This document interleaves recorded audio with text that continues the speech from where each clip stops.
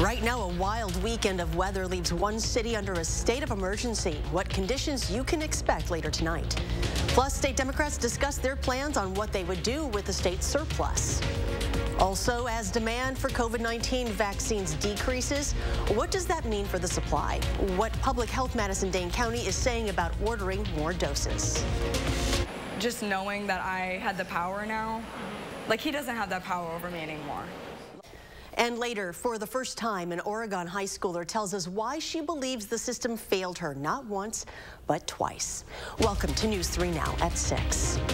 We begin first with breaking news right now. The district attorney has cleared 3 Madison police officers of any wrongdoing when one of them fired his gun at a person threatening murder-suicide last November. The officers responded to a home on the east side after receiving word that a suicidal man was threatening to kill his girlfriend. District Attorney Ishmael Ozan says the officers were justified in using deadly force. In this case, firing at the man after he refused to drop his handgun and raised in the direction of the officers.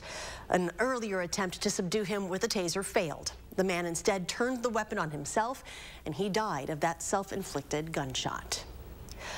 Switching gears here, it looks like we're going to have to wait just a little bit longer for the spring season this year. After temperatures got into the 50s on Saturday, then Mother Nature decided winter just not over yet. Let's check your certified most accurate forecast with Chief Meteorologist Gary Canaldi.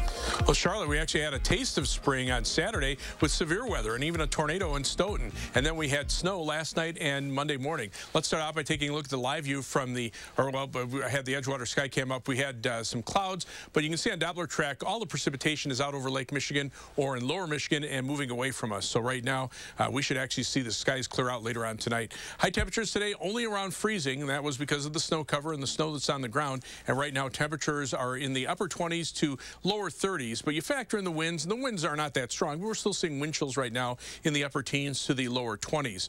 By tomorrow morning, with mostly clear skies and that fresh snow cover, temperatures will drop to about 15 here in Madison. Tomorrow, look for a high of 38 under mostly sunny skies, but that snow cover will keep our temperatures down for a couple of days, and we may add to the snow on the ground on Thursday. I'll have more on that in the forecast in just a few minutes. Stoughton is under a state of emergency today after a tornado and strong winds tore through the area Saturday night. According to Stoughton's mayor, no one was injured.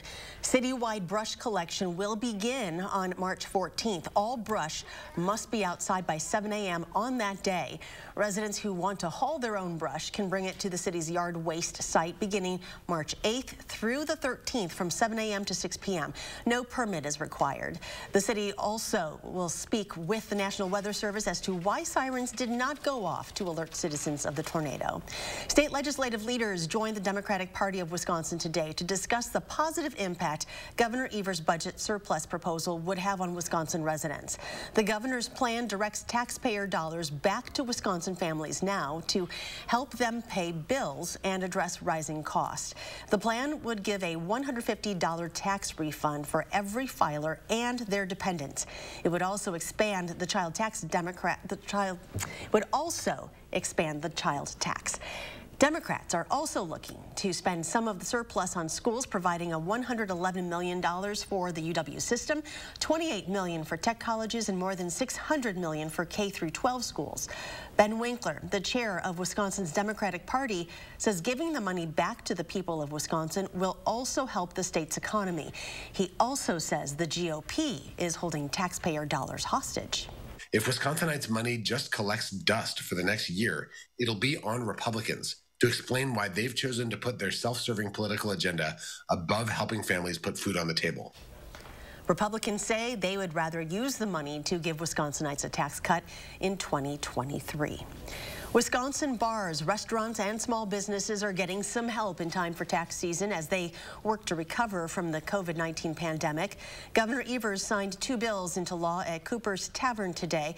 One is designed to assure businesses that federal COVID-19 relief funds they receive are exempt from state taxes. The other bill increases the amount of ordinary income that may be offset by capital losses from $500 to $3,000. Both bills passed with bipartisan support.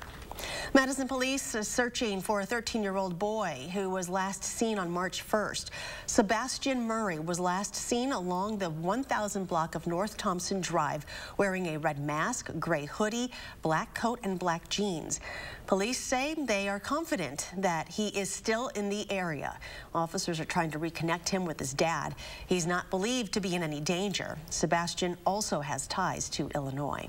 The family of a missing UW lacrosse student is offering a $15,000 reward for information that helps them find him. 25-year-old Hamoud Faal was last seen February 20th walking alone near the lacrosse center. The Sun Prairie High School graduate is set to graduate from UW lacrosse in May. A GoFundMe account has raised more than $20,000 to help Faal's family create a reward, hire a private detective, and put up billboards. Friends and family of Quadrin Wilson are sending a direct message to local leaders at the Capitol. Today, they gave letters to elected officials with multiple demands, including the arrest of the DCI agents they say are responsible for shooting Wilson and making the investigation more transparent. They're also asking for Wilson to be sent back to UW Hospital for treatment on what he says is an infection.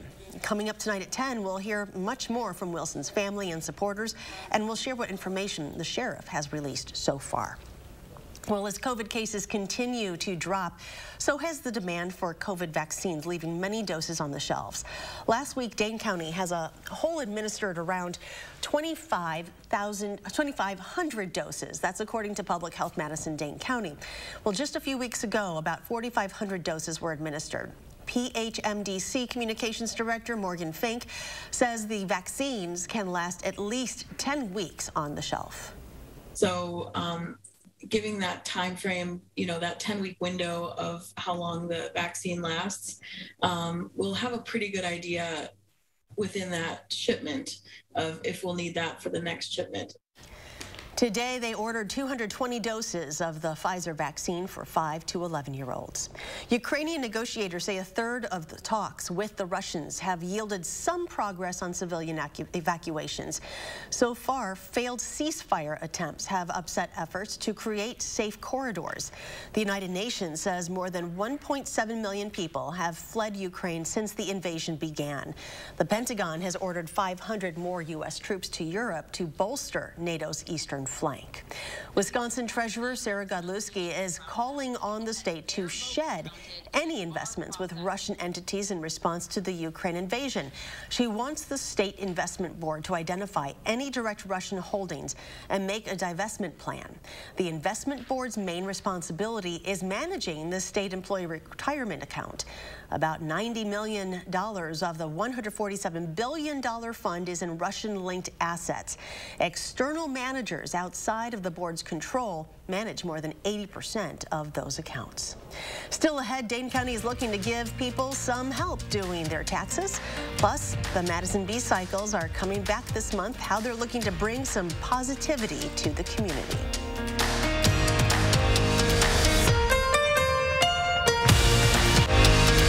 Watching News 3 Now at 6.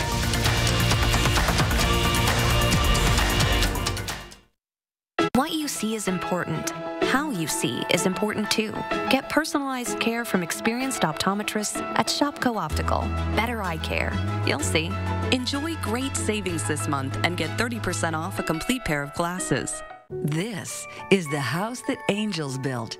Attic Angels Senior Living Community is built on a foundation of authentic, local care. A framework for living well.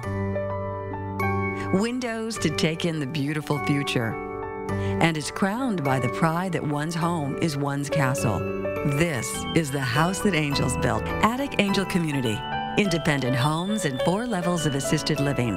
Built with the help of angels. Water is one of nature's most beautiful and life-sustaining resources. At no fault of their own, many Wisconsin utility customers are facing a shutoff to their water service.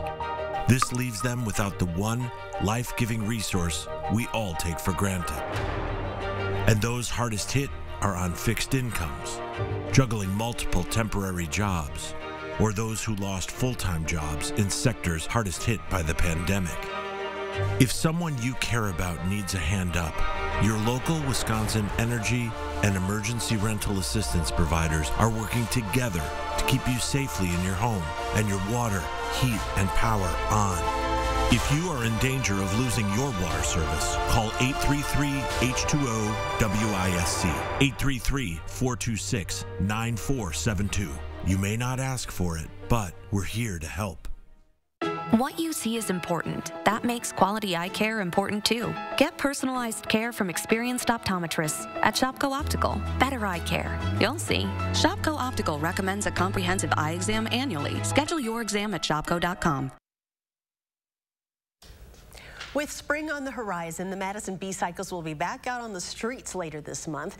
They're getting ready for what they're calling the biggest year ever. The Art Bike program is also returning for a second year with the goal to bring positive change to the area beyond the bike path. And they're looking for new people to sponsor the Art Bikes in 2022. One of those sponsors is Curtis Hall of TDS, who is excited about the positive difference already being seen in the community. And for him, it's personal. It was important for me because I wanted to support Mentoring Positives, which is a local nonprofit that makes a huge difference in the community with at-risk youth and troubled adolescents. And it kind of hits home to me because I was raised in foster care and we didn't have a lot of programs like that. And so it gave me the opportunity to use the B-Cycle platform and the TDS platform to make a difference in the community that I can't necessarily make as a regular person, but I can through the program. Last year, Madison B-Cycle's Art Bike program brought awareness to 18 local causes with the help of 13 local sponsors and 21 local artists, helping raise thousands of dollars in donations to the causes represented on the bikes. Dane County is offering free tax preparation help by appointment through April 15th. Appointments can be scheduled at the Richard Dealey Tax Center. The center has moved locations to 2238 Park Street here in Madison. Appointments are in person with a certified volunteer tax preparer. She says the system failed her twice. Now she's sharing her story with us. Coming up, News 3 Now Investigates looks at how schools in our area are now handling situations of sexual violence as more students speak out. Plus, as we deal with the snow from today, what does the rest of the week have in store for us? Gary will have your complete forecast when we come back.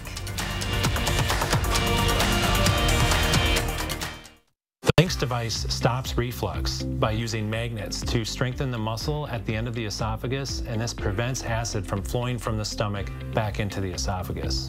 Stoughton Health, creating excellence together. From working out to catching up, and of course, game night, your home is the groundwork for all of life's awesome moments. This is Tom Coyle. My family and I say thank you.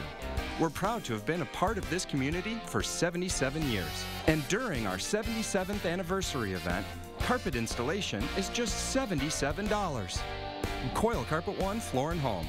Beautiful, made affordable. Locally owned and operated since 1945. Govin Cars is having a huge winter sale with the largest selection of vehicles under $15,995 or $249 per month. That's right, don't miss out on our winter sale with the best selection of SUVs, cars, or vans under $15,995 or $249 per month. We have one of the largest selections of vehicles in Dane County with over 500 vehicles in stock. So just come on in and ask for me, Crystal the Pistol, Govin. Go to Govin Cars, east or west. You gotta go to Govin, GovinCars.com. 2 for $6 every day. Crispy fish with that spicy kick. 2 of those things for just $6. Arby's, we have the meat. Can you be free of hair breakage worries? We invited Maho to see for herself that Dove Breakage Remedy gives damaged hair the strength it needs. Even with repeated combing, hair treated with Dove shows 97% less breakage. Strong hair with Dove Breakage Remedy. #1 beauty brand not tested on animals. Broadway's Tony-winning Best Musical is Dear Evan Hansen.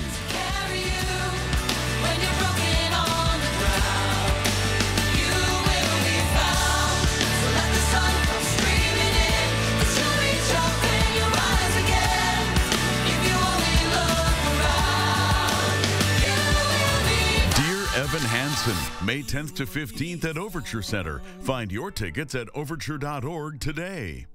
Hi, I'm Dr. Aaron Schwab, General Surgeon at Stoughton Health.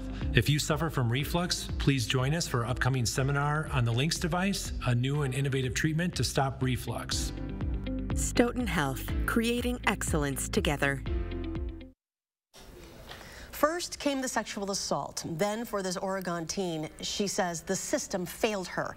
We first told her story last fall. Now she's sitting down with us for the first time, detailing what she says was a system failure in response to her public YouTube video, as schools across our county reckon with their policies for handling sexual violence.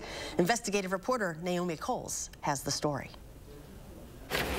3 years ago, a moment that's changing Bree Opliger's life to this day. I kept saying that I wasn't in the mood or wasn't ready. She was 14 at a party with her 17-year-old boyfriend. She said no, he didn't listen. I didn't really tell anyone about it until a couple of months later when I found out that another girl had gotten assaulted by the same guy.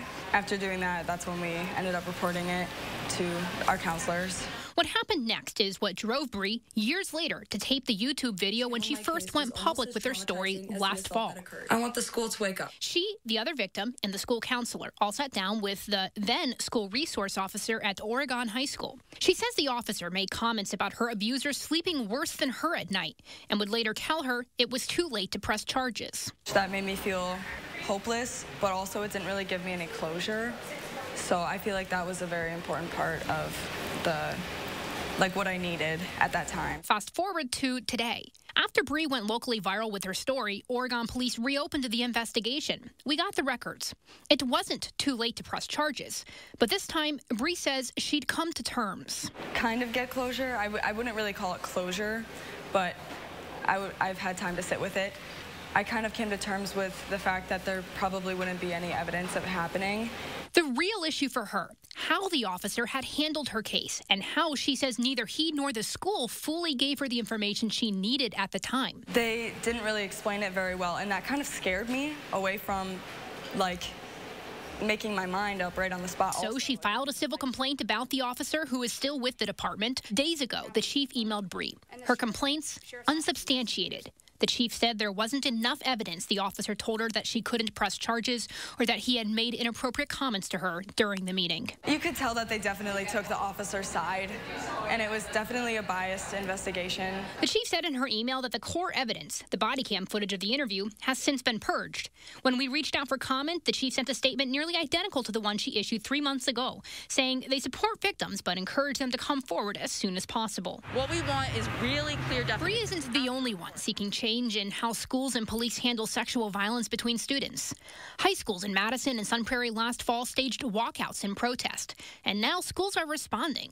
It is a really wonderful thing to watch students advocate for themselves and the services that they want and need. Dane Pelabon from the Rape Crisis Center says they're now working with many schools in the area to respond with better education, resources, and policies. So there is an awakening that is happening. It started with the Me Too movement, and we had a time period in there where most of what we were concerned about is COVID, but as the students are back in schools and as the problems that have been there all along are having light shed on them, we are really seeing an activation in a new way. Bree didn't have the education she needed at 14 to take power over her choices. That's what the Rape Crisis Center is trying to bring to schools.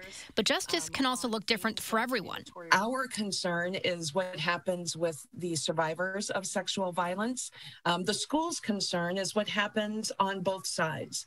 So sometimes that is a delicate balance, and sometimes justice doesn't look like how a survivor may want it to look. For Bree, still healing after the trauma of sitting next to her abuser in class and watching him graduate without repercussions. I'm taking back my story. She's in this now for everyone. I don't want it to happen to anyone else, so I'm just going to keep pushing, keep going until I get the response that I want. The school tells me they've partnered with the Rape Crisis Center and have done survivor circles, school assemblies, and student counseling after this event. For Bree, the investigation might be closed and her complaints unsubstantiated, but the story is not over. She says she's done some volunteering for the Rape Crisis Center, and given how impactful this assault was, she's now considering whether helping survivors may become part of her career. For more details, you can check online later tonight at channel3000.com. Let's shift back to weather where temperatures look to be warming up for tomorrow. Here's Gary with your complete forecast. But I wish they could get a little warmer. Unfortunately, the snow on the ground is going to keep our temperatures down. 3 things you need to know in the forecast. That snow cover will keep our temperatures in the 30s for tomorrow, probably only mid-30s for Wednesday. We do have the potential for some snow on Thursday and Thursday night. Right now, it doesn't look like a major system, but we'll keep an eye on that. And then dry weather for this weekend. The cold weather will continue through Saturday, but then after that, we'll see a warm-up on Sunday, and next week looks to be milder. Doppler track right now, you can still see the flurries of snow coming down across Door County and through much of lower Michigan. That is from mainly lake effect snow, but this is a different map than what we saw Saturday. These are all the severe weather reports, and of course there was the Stoughton tornado report, but a lot of wind and hail damage reports. Most of those were farther to our south and to our west, and of course the line of tornado reports across central Iowa, and now they have snow on top of that. They're just like Stoughton, getting snow on top of the tornado damage less than 36 hours later, and that covered much of the central and southern portions of Iowa. But you can see much of the Midwest right now is snow covered. That's not going to last for long. I think temperatures will warm up to the point where a lot of that snow will melt by the middle part of next week. But right now, with that snow cover on the ground, temperatures are mainly in the 20s and 30s, even down toward the Ohio River. So the cold air has spread southward quite a bit. The jet stream has pushed a cold front down to our south and east, and now the warm and humid air is across the southeastern part of the country where there are showers and thunderstorms. Some severe weather reports there, severe thunderstorm watches into parts of Pennsylvania up toward New York State, and then farther to the south, the potential for some heavy rains and some localized flooding. But around our part of the Midwest is just the cold air that's moved in, and we'll zoom in. The clouds are actually starting to clear out to the west. Temperatures 20s and low 30s for the most part, and the wind chills right now not too bad. Temperatures compared to 24 hours ago, though, are starting to warm up a little bit to the west, but that's just an improvement a little bit over what we had today. And then on future track, you can see skies stay mainly clear overnight. Tomorrow, lots of sunshine. Winds out of the southwest. Here comes a cold front from the northwest, and that drops temperatures a little bit for Wednesday. And then as we head toward Thursday, we have some snow in the forecast. This is early in the morning. By mid-afternoon, most of southern Wisconsin will be seeing some snow. Some of the future track computer models show that snow mainly Thursday into Thursday night, and then out of here by early on Friday morning. As far as the snowfall amounts are concerned, right now, one of the computer models has most of the accumulating snow down to the south, the other a little bit farther north. But right now, we're thinking probably a 1 to 2 inch accumulation, mainly from Madison southward. So for tomorrow, look for mostly sunny skies, but it will remain chilly. High temperature at 38 degrees. And as we look at the 7 to 10 day forecast, 34 on Wednesday. That snow on Thursday. Again, an inch or two, mainly from Madison southward, if we have it at all. And then after that, look for temperatures to warm up as we head into next week. In fact, precipitation then will mostly be in the form of rain. And coming up in sports, the Badgers are heading to Boston, and what the moment was like when they saw Wisconsin pop up on the bracket. That's next on News 3 Now. News 3 Now First Warn Weather is brought to you by Lazy Boy Home Furnishings and Decor. Discover a shopping and design experience as comfortable as the furniture. Lazy Boy Home Furnishings and Decor. Schedule your free design consultation today. Create your perfect room for relaxing, entertaining, and more with patio enclosures. Right now, get up to $6,500 off your sunroom. Plus, enjoy exceptional financing. Call today. Patio enclosures. Now at Menards, save big money and get 11% off everything. Formula Shell Motor Oil provides value and performance in a trusted brand. A quart is $2.29 after 11% rebate. Attract a wide variety of birds to your feeder, including cardinals, robins, and sparrows with Enchanted Garden Wild Bird Seed. This mix contains a blend of seeds and corn. A 40-pound bag is $11.99 after 11% rebate. Get 11% off everything at Menards. Save big money at Menards. Guys, if you're suffering from erectile dysfunction, Peak Performance for Men has a natural solution that can help you today. That's right. Stop wasting money on pills and inferior technology that hurts and just masks your ED. Fix it for good. The best part, our ED treatment is non-invasive, painless, and you can get back to your natural functionability after just a few short in-office sessions. Call us today and mention this ad, and your initial consultation is free. We are Madison's trusted specialist and only national erectile dysfunction provider. Call Peak Performance for Men today. He should have used his power to serve Wisconsin. Instead, Ron Johnson served himself. An investigation found that Ron Johnson pushed through a special tax loophole that benefited his own family's business. After the loophole became law, Ron Johnson cashed out of the company for $5 million. Ron Johnson has doubled his wealth since taking office. Look up the facts and tell Ron Johnson to stop passing tax laws that benefit himself. Why would Stanton Optical choose a spokesbird? They're not your typical eye care company. I'm not your typical penguin. We're a team. There's no I in eye care. Wait. Get 2 pairs of glasses plus a free eye exam, anti-glare lenses, and same-day service for only $79. Create your perfect room for relaxing, entertaining, and more with patio enclosures. Right now, get up to $6,500 off your sunroom. Plus, enjoy exceptional financing. Call today. Patio enclosures. You just found out your bank account was hacked. What do you do? Our Call for Action expert shares important tips to help you clean up your mess and recover your money. And we're keeping an eye on a system to bring more wintry conditions to southern Wisconsin. We'll have the details tomorrow morning from 4:30 to 7.